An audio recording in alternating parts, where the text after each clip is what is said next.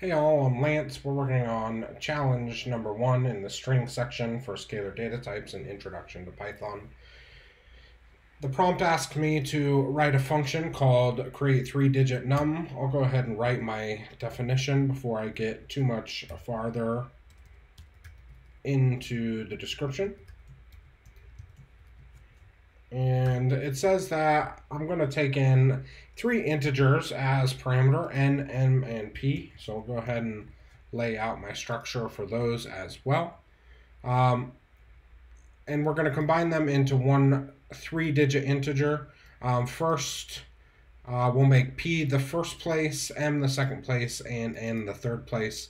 And the return value should be an int.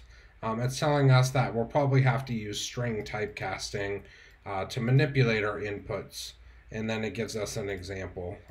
298 as our parameter should give us the number 892. So what it's saying is that I'll call this one a resulting string, and we're going to use the string concatenation, where we can add one string to the end of another using the plus or the addition sign.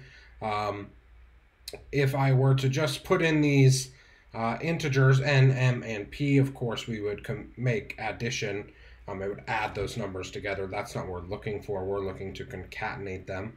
So we'll turn them into strings. And it tells me it looks like p is the first place, and m is the second, and n is the third. It then wanted me to return that resulting string,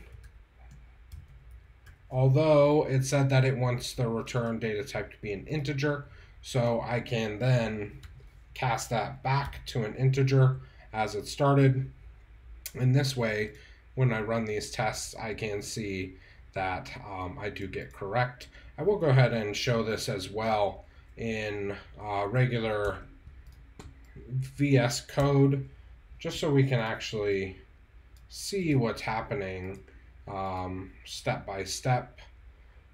If we put in a print statement here and print the resulting string, right, we can very well see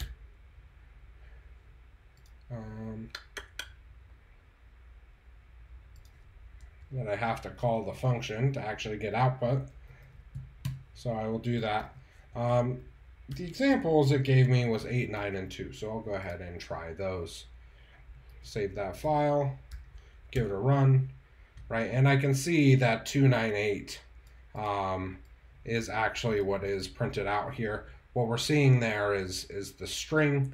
If I were to put a type check in here, right, we could see the type of it at this point is string. You see that as a class of string.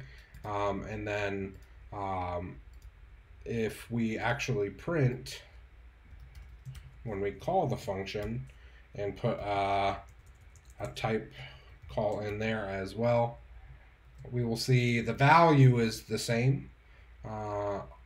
And right, maybe this time we will actually print the int of the result string.